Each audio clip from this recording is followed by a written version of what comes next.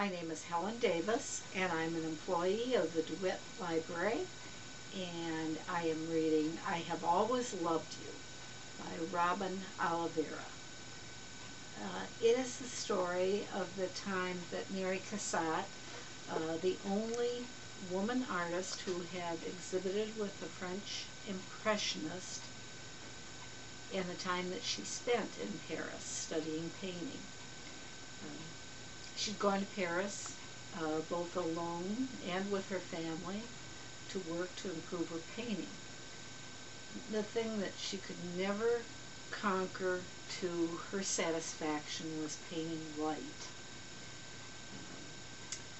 She had a painting exhibited at the Salon, which is the renowned exhibit that is supervised by France's École des Beaux-Arts. Now, that's probably mispronounced, but it's the French school painting. And this was something that signified that you had arrived as an artist in France. But when the novel begins, she has been rejected this particular year and is desolated by that. But she does meet Edward Degas, who is a very wonderful painter who concentrated frequently on ballerinas. But he did work in many mediums, very, very talented. It was a difficult man who did become Mary Cassatt's mentor.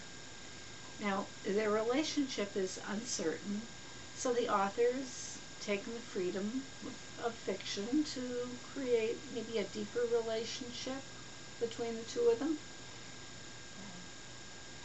It's a wonderful book that highlights artistic technique, the history of the French Impressionists, and portrait of lives of several very remarkable people.